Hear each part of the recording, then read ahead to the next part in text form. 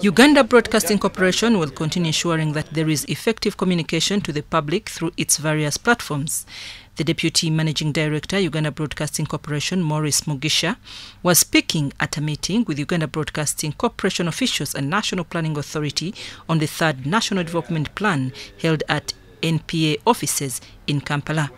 Mugisha said UBC is committed to work with the National Planning Authority to promote national issues. We are currently implementing the NDP3 with a new rolled out program-based budgeting.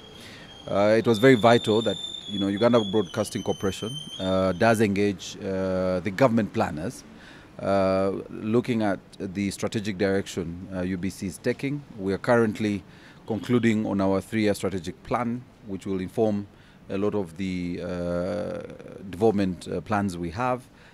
This is really very consultative and a conversation around building a framework with the planning authority to provide them a platform for them to effectively communicate the development agenda of government. And so we are aware that, for example, currently they are having the midterm review, which Ugandans need to know about.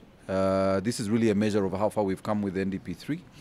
And so we are providing that platform. But we're also aware now that even with this program-based budgeting, not so many people understand this new way of government budgeting and planning. And we are offering a platform for the planning authority to communicate and sensitize Ugandans about this new budgeting agenda, so that Ugandans can be involved in the budgeting process. The Deputy Executive Director, National Planning Authority, Charles Oleny Ojok, encouraged UBC to adapt to non-traditional methods, and through the waves of radio and TVs, people should know government national development plans. The national broadcaster is also mandated to be the mouthpiece for government to inform the citizens. We, as in charge of planning in the country, have a responsibility, and by mandate we are required to communicate the plan, what plan we have for the country. We have, for instance, currently the NDP3. This is the National Development Plan 3. It has all the aspirations of the people of Uganda for the next 5 years, 2020 to 2025.